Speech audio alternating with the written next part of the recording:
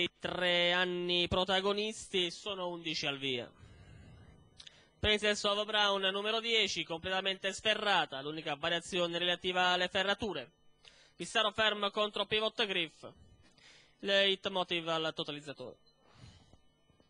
Si ritrae Parisienne Men. Parte piano per flying. Stacco della macchina, l'errore di Pissarro ferm. Al comando si porta Pepita Bip che scavalca Falchnell HBD.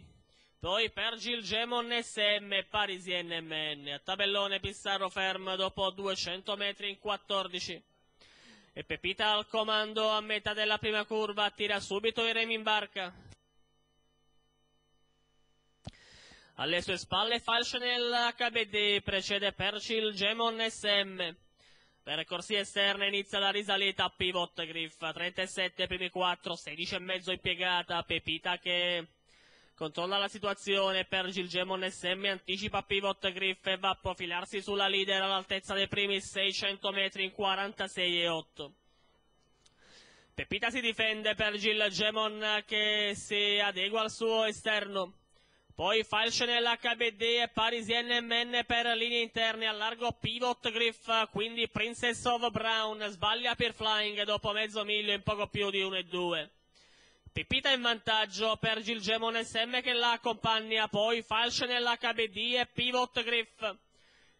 In terza pariglia esterna Princess of Brown, poi di dentro Parisienne Men, 18,8 il chilometro, si va ancora in mano, Pepita per Gilgemon, pivot GRIF che si affaccia, poi Falchnell HBD, il ritmo che gradualmente tende ad aumentare con la frazione di fronte in 14,8, Pepita Bip per Gilgemon e pivot GRIF, si aggiunge anche Princess of Brown, poi Falchnell HBD quando si è a 2,50 alla conclusione, Princess of Brown e pivot GRIF che si lancia all'inseguimento, ma Pepita Bip accelera.